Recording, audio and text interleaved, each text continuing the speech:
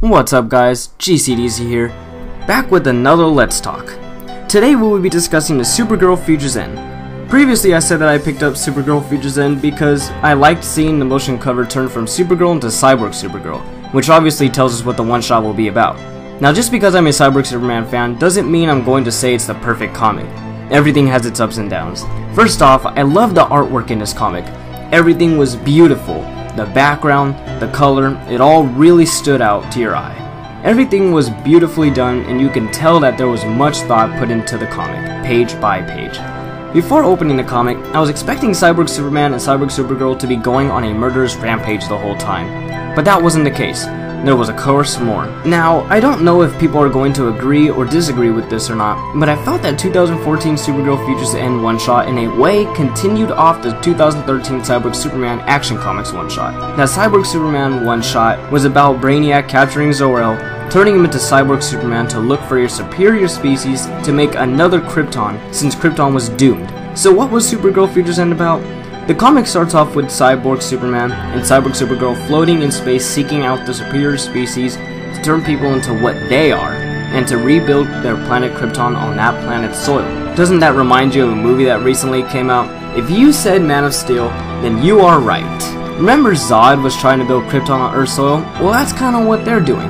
However, he wasn't a badass cyborg Zod. So going on, we see them flying around many planets looking for the right species and planet, destroying who isn't fit for the job. Then they find Earth. They see humans are intelligent, look like Kryptonians, and have a good enough planet to build Krypton on. Now I'm not going into full detail because it was really good and I'd hate to spoil everything, even though that's what comic fans do best. Cyborg Supergirl is confronted by someone and he breaks into her cyborg mind and tries to make her remember who she was. Yet her past life was blocked by Brainiac, who made Cyborg Superman as well. She realizes who she is and Cyborg Superman must not let her get her regular mind back, and he will use deadly force to do so.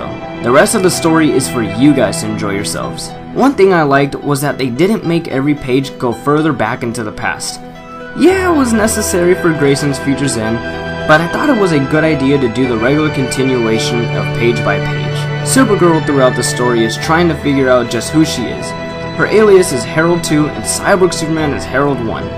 Why Herald? I have no clue, but we can conclude that Brainiac gave him those names. Now as we know, Cyborg Superman is a ruthless, pitiless, and feels no remorse kind of being. He was created to do one thing and one thing only: to find a superior species and planet and destroy those who fight back or ones that are not superior enough. We've seen this in The Death of Superman, the Aftermath graphic novel, and also in 2013's Cyborg Superman comic. He has no problem destroying anybody. However, Supergirl seems to have somewhat of a heart and soul in that cybernetic body of hers. When finally getting her conscience back, she starts to question who Cyborg Superman is. She says, "You are a Kryptonian. I can see your DNA, but what was your name?" She asks him this a couple of times, yet he never answers her with the response she wants and the ones that we want. But if you already know, then you don't need him to answer. I already know, however. I'll let you guys find out. He kind of gives her this hint, yet she doesn't know still. He says a couple of words that give it off. He says, "You are like my offspring. I created you." So going into the dialogue, I thought one thing the authors should have done was make Cyborg Superman and Cyborg Supergirl talk more like, well, cyborgs. Their dialogue was a little too human-like, kinda like my voice right now. They didn't seem really cyborg at all, even for Cyborg Superman. Now Cyborg Supergirl was just recently turned into part cyborg, so we can I guess kind of expect this dialogue from her. Going from this, yes, Cyborg Superman did turn Supergirl into a cyborg during a fight with him in space. Now even though Supergirl is no Superman, you can never ever underestimate her. She's even brought Darkseid to the ground. Yet of course you wouldn't die. She's became one of the most dangerous Red Lanterns to ever exist as well. So you can really see just how powerful she is. So while the action going on between Cyborg Superman and Cyborg Supergirl are going on, Supergirl can hurt him, yes.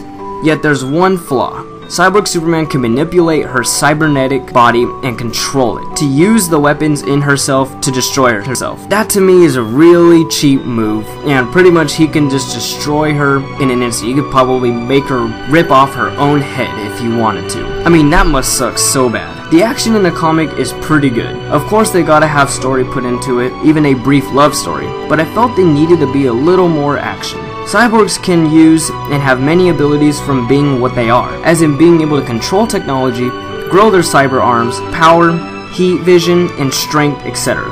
Yet all we saw was the strength and heat vision use. The action was somewhat minimal. The love story was brief yet good on length. It summed up Supergirl's and Captain Comet's love pretty well. Captain Comet's role in the comic is to help Cyborg Supergirl remember who she was before, trying to breach that cybernetic wall to her mind. One thing that comes to mind when reading this is why couldn't these one-shotters be longer?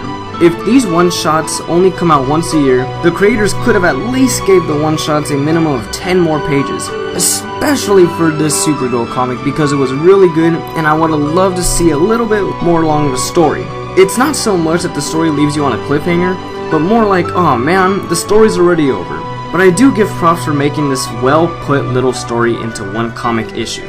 I think of it along the lines of, if you make a good quick story like that, they can make a good long-term story off of it. I would have especially loved to read a long-term Cyborg Supergirl comic series. I mean, they already made a Red Daughter of Krypton series, or should I say add-on. Might as well make her a cyborg as well, because I really recommend this story, and they could have at least, tried to make it into a comic series. It would have been cool, because also if they would have continued having Cyborg Superman in the comic, then it would be like quote-unquote father and daughter bond time. Well, thanks guys for watching. Tune in next time for another Let's Talk. I'll probably be doing the first issue on the new Lady Thor series for Marvel. So I'll see you soon. Later, dudes.